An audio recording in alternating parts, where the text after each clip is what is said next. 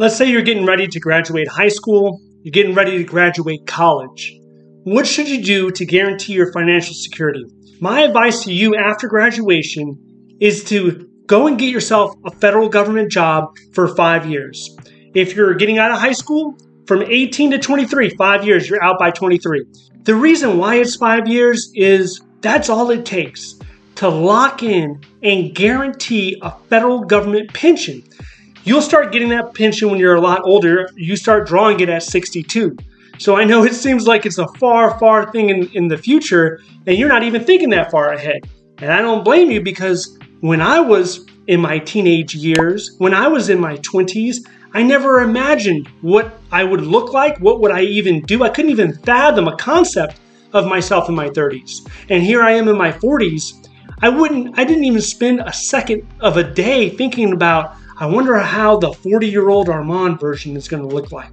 Never crossed my mind. And that's the problem with a lot of people, is we don't think that far into the future.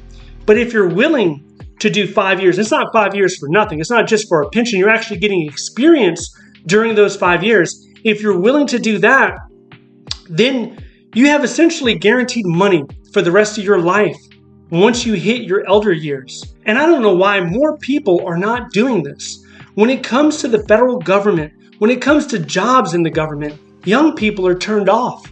They don't want any parts of it. One of the reasons I get is because the salaries are higher at a lot of these private companies. If you're talking about Google, Amazon, Facebook, things like that, IT, if you're into IT, if you want to get into the medical field, all that stuff, the money's better there. But with a lot of these companies, they will offer you stock equity. They will offer you matching 401k, but they will not offer you a pension. Most of them will never offer you that type of security. So do that for 5 years. After that, jump into the private sector. Do whatever you want to do. Become an entrepreneur if you want. Take risks. Go overseas. Chase the money. Get into sales. Try that out for a few years. Learn more experiences. Make more money. And then after 35 years of earning real money, let's say real money, right? Then after those 35 years, come on back. Do 3 more years in the government. Why? Because the government retirement system is based off the high 3. Your top high 3 years of earning, that's what you're going to get paid off of. So your pension is going to be a lot higher, because when you come back in to the government, when you first enter, it's going to be if you're a high school, GS4, GS5. If you're in college graduate, you probably come in GS7, master degree, GS9, something like that. But when you come back into the government, it's not going to be at that low GS grade, because you have 3 decades of experience. So you're going to be coming in GS13, GS14, GS15. You're doing 3 years of that. And then right when you hit that age of 62, you're going to start getting the pension. So then, for the next 20 plus years, however long you plan on living, you could do, whatever it is you want to do. Focus on your hobbies, play with your grandkids, travel around the seas. Now, I'm not saying you have to wait until you're 62 to do all of this stuff. I'm not saying that. But what I'm saying is, if you want something guaranteed that you don't have to do any guesswork with, you don't have to hope and pray that the market is cooperating because you want to retire at a certain year, and then that year gets here, and then, oh my goodness, we're in a recession, I can't retire this year, I have to wait. If you don't want to play those games, you have to at least consider taking the pension route, the federal government route. Or it doesn't have to be federal government, it could be state government. But just, if think about it, this is mainly for the people that are in their younger years trying to figure out what to do next. I live kind of close to a university in Virginia, so I was thinking about this. I always see these college-age kids, walking around, running around. It gets closer to graduation time, whether it be, May, June, somewhere around there. You have all these graduation ceremonies, these big parties that they throw.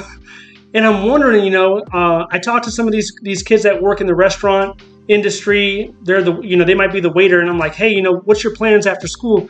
I'm just kind of a curious individual like that. So I'll ask them, I'm like, hey, what are you planning to do after school? And they're like, oh, my dad got me this internship lined up with this Fortune 100 company. And that's awesome. I mean, that's really great. But I have never come across a college-age student, at least not in my area, and there's a lot of them here. There's tens of thousands of them here. Not one of them have said, you know what?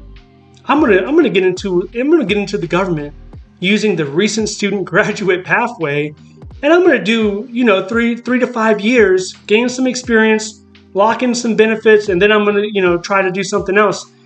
So I don't really think it's being talked about, and at least not the way that I'm talking about it here today, is that message is not really being communicated to a lot of the graduating youth in our country today. Now, when it comes to me, in the 1990s, the first thing that attracted me to the military was the pension. They said, hey, 20 years, you can get a pension for the rest of your life. I'm like, 20 years? I'm 17 now. That means when I'm 37, I get a pension? And they were like, yeah, that's exactly what it means. So it clicked something in the back of my head where I knew this was a great opportunity and I jumped after it. But I know not everyone's going to agree with me. Let me know what you think down below. Is this a path that you would recommend to a young person to take?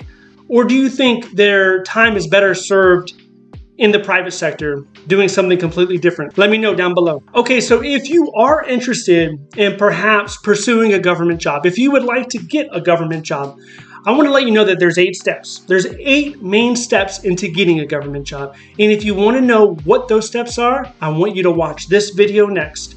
If you would like to see more videos like this, please click like and subscribe. Thank you so much for watching, and I'll see you in the next one.